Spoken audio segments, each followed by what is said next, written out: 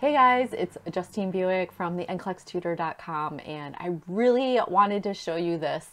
This is the NCLEX pass rates for this year, and it's crazy. They have increased so much. So check it out.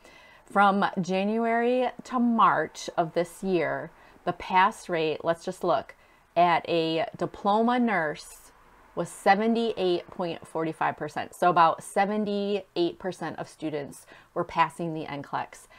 And when they changed to the new NCLEX in April, and you can see here from April to June, look at it.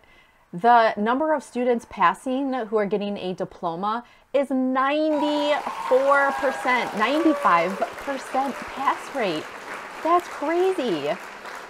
Totally amazing. I think the new NCLEX with the new case studies and types of questions was such a good change. It not that the students are passing more or that it's easier. I think that it just makes so much more sense as taking care of a patient using a case study to test you. And then here, let me just zoom in here because it's kind of too small. And then you can see right here, if you go get your bachelor's, before NGN, it was 83%, and after it's 95%. Crazy. An associate's degree, same, right? It was around 79, now it's 94% pass rate. And overall, 94% pass rate for first-time US educated students.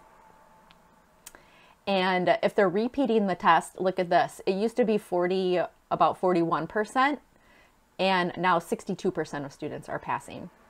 Now let's say if you were trained in another country, well, back before the new NCLEX, it was a 29% pass rate. And now look at it.